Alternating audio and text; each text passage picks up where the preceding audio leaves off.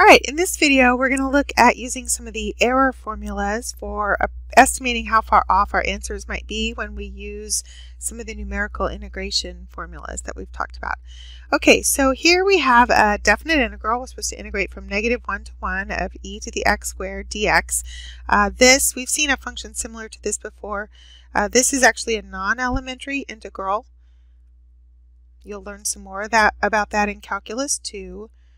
But what that means basically is that you're not going to write down a nice ordinary kind of function for an antiderivative.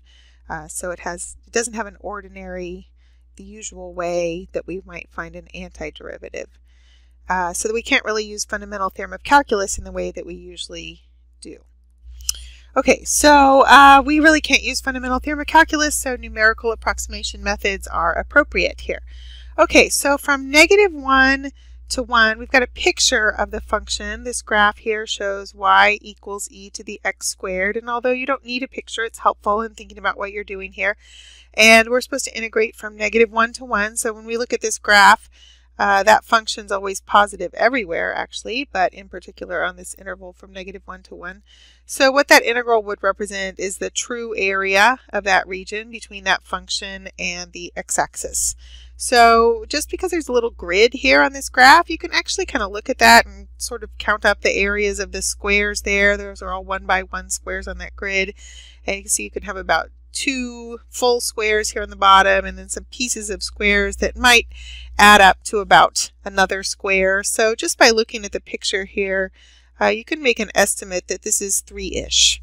From looking at that picture. So it's good to do that just to have a ballpark so that when we do our numerical approximations using those formulas, we get some answers that don't seem crazy. If I got 20 or -38 for an answer, I would say, wait a minute, I must have made a mistake here. Okay, so the first problem here asks us to use rectangles of equal width and upper sums. So I haven't done any examples like that yet. There are some in your textbook. But upper sums with n equals 4 to approximate the value of the integral. So we're going to use rectangles here. So we need to think about the width, our delta x's, how wide each rectangle is going to be. So I'm going to take the width of the whole interval that I'm looking at here from -1 to 1. That's 2 units wide, or you can subtract 1 minus -1 over however many pieces you want to divide it up into. So this is b minus a over n if you want to write it as a formula. So 2/4 or 0.5 is going to be the width of our interval. Okay, so when I use those numerical approximations and I'm going to do rectangles of width 0.5, I can kind of think about what those would look like on my graph. We want to use upper sums. So what an upper sum means is that we're going to use the uppermost point on that interval or the maximum value of the function on that little subinterval. So on that first subinterval, this is when the graph is especially helpful. You can also use some other methods to find a maximum value of a function. We've looked at some calculus methods, but from the graph here we can look at this pretty easily and see what's going on here. So on that first subinterval from -1 to -0.5, you can look at this graph and pretty easily tell that the highest point on that little subinterval is going to be at the left end right here. So that's the height that we're going to use for that first rectangle.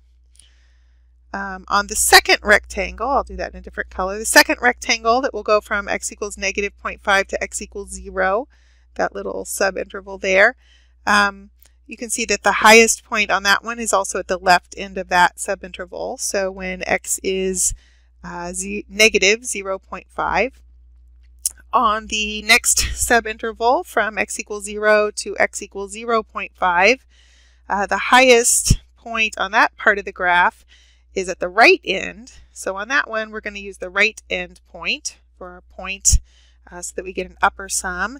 And one more here. So the one on the farthest right, when I go from 0.5 to 1, the highest point on that interval is going to be at the right end. So we're going to use the right end point on that one. So when we do an upper sum, we're just using the max point. A lower sum would be using the minimum point on each interval here. Okay, so I need a table of values, some y coordinates at those x coordinates. The x coordinates that I'm going to actually end up using correspond to where I put these points on the graph. So I don't really need one at x equals 0 for this calculation, but I will for some later calculations. So I'm going to go ahead and calculate that one as well. So I'll put a table here that contains all of the values that we need. Okay, so for this sum, I've got a table of values here. So for this sum that we're going to use here for the upper sums, the points that I highlighted on the graph there are the ones we're actually going to use. So the y values that I'm going to use are these. These are approximate values. It might also be helpful to write them in exact form just to get a little bit more exact value here. My function y equals e to the x squared. It's pretty easy to plug these x values in. So those would be the approximate y values, or I could use the exact y values. When I plug in x equals -1, I'll get e to the -1 squared, which is just e. When I put in -0.5 and I square that, I'll get 0.25, so e to the 0.25. This middle value here is exact at 1. E to the 0 is 1. This one will also be e to the 0.25 when I plug in x equals 0.5, and then e to the 1, or just e. So these would be the exact y values at each of those cut points for our x coordinates. So either way, if we want a better decimal approximation, we might use these exact values to start with and then round at the very end. I'm going to just go ahead and use these approximate values that I have here, but sometimes you might want a slightly more accurate intermediate step and then just do all your rounding at the end. So you might use those exact y values. All right, so rectangles of equal width here, so I can factor out my delta x. My delta x is going to be 0.5, and then I'm just going to add up the y values for the points that we decided that we needed here for this upper sum. So 2.718 and 1.284 and 1.284 again, and 2.718. Okay, so when you add up all the stuff that's in the parentheses here, we get 8.004. And then when I take that answer times 0.5, we'll get 4.002. All right, so that is an approximation for our integral. So we could say that our integral from -1 to 1 of e to the x squared with respect to x is approximately 4.002. Now when we looked at the picture, we said it should be about 3-ish. You can also see from the picture that those rectangles, if I'm using upper sums, that will be an overestimate. So it's not out of bounds to expect that we might get an answer that's a little bit above 3-ish. An upper sum will always be an overestimate, and a lower sum would always be an underestimate.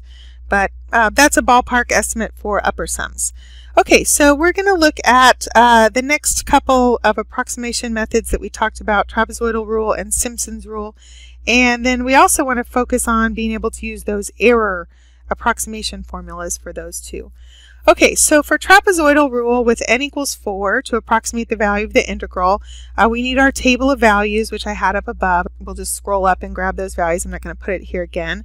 But for Trapezoidal Rule, you can either memorize the formula or you can think about finding the areas of trapezoids.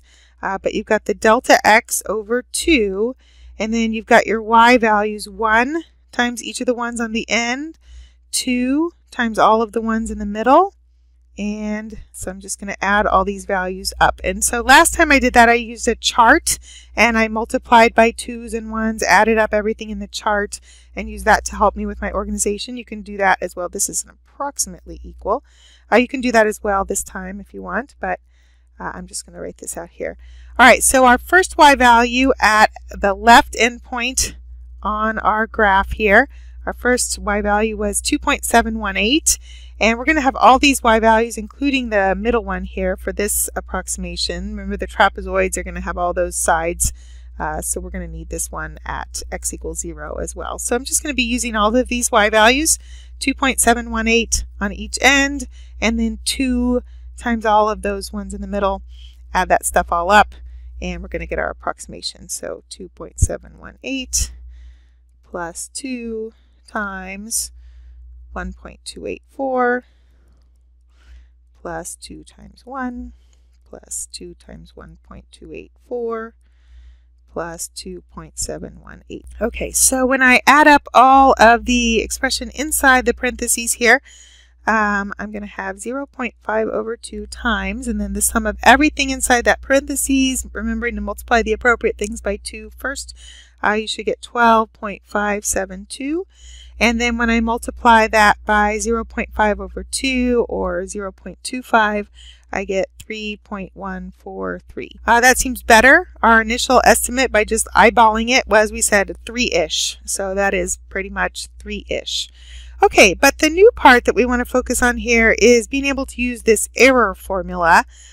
So in the box here is the error formula as it's stated in your book and your class notes. So we want to use that error estimate formula for trapezoidal rule to estimate how far off our answer might be. So this formula says the second derivative needs to be continuous, not the original function, but its second derivative. I went ahead and gave you the second derivative of the function up here, but you could find that if you needed to. That is a continuous function everywhere, including the interval -1 to 1. All right, and then this theorem in the box here says then the error in approximating our integral by trapezoidal rule is given by this formula here. So that absolute value of e sub t stands for the error in trapezoidal rule. I'm just going to write that out in words here.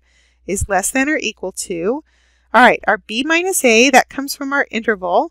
So our interval goes from -1 to 1.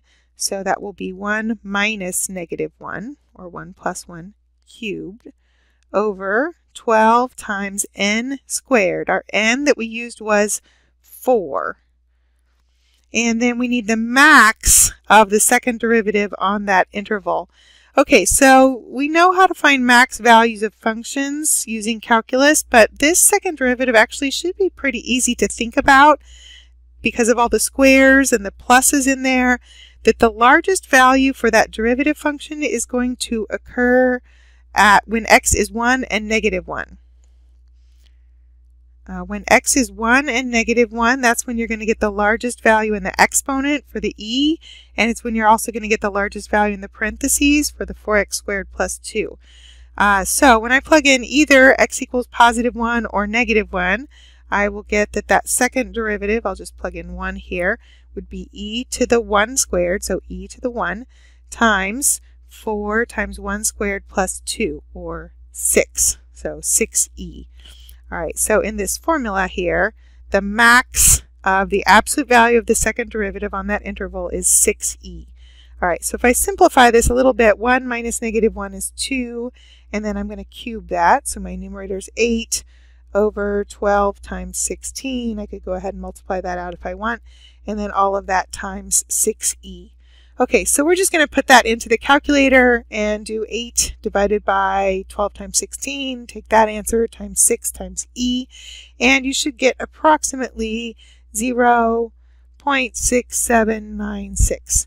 All right, so that tells us that our approximation using trapezoidal rule should not be off by any more than that, at least. So we know that we were within at least about 0.68 of the correct answer for the integral.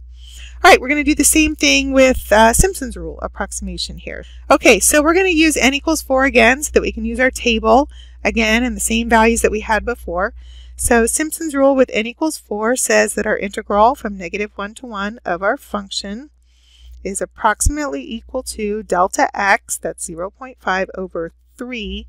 And then remember on Simpsons Rule, that's where we've got the patterns with the 1s and the 4s. 1, 4, 2, 4, and then I'll be ready for my last y value here since we have just n equals 4.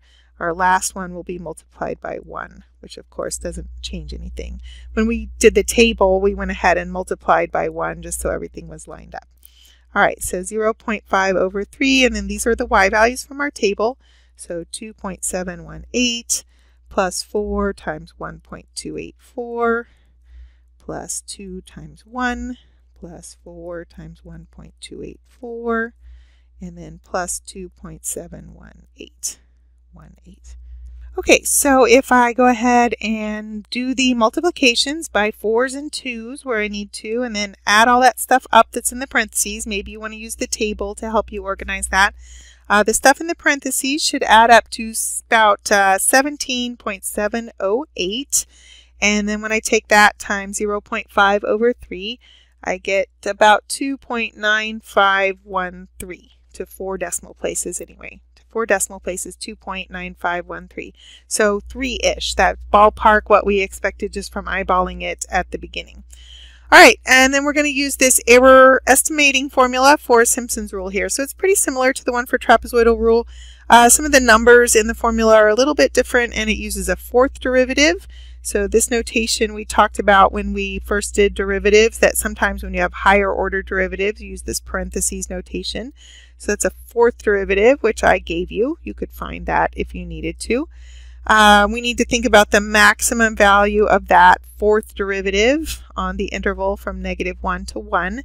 And again, because of all the squares and the pluses there, it should be relatively easy to see that that maximum value of the fourth derivative, of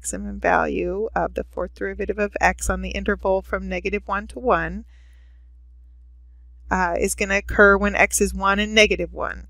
So I'll just plug in one of those. I should get the same answer for either of those. So I'm plugging that x equals 1 or -1 into that fourth derivative. So I'll get e to the 1, or just e.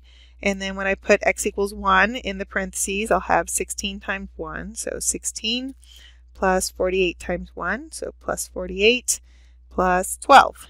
And I'll just add all that stuff up, and I'll get 76e, the max value of the fourth derivative on our interval.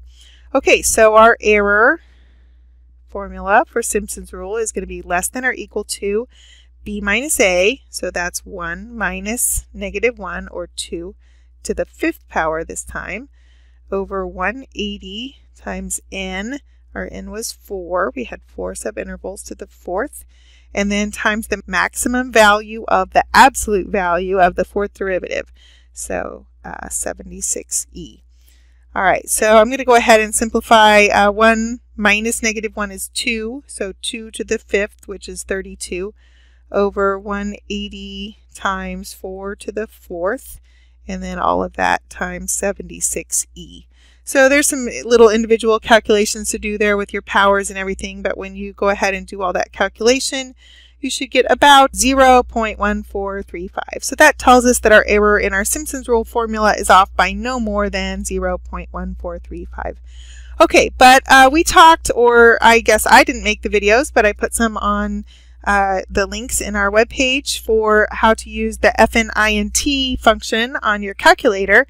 And so actually the best way to get a pretty good approximation is to use that FNINT command on your calculator. If you haven't watched those videos yet, be sure to watch those, and tell your calculator to do an approximation of this integral from -1 to 1 e to the x squared dx.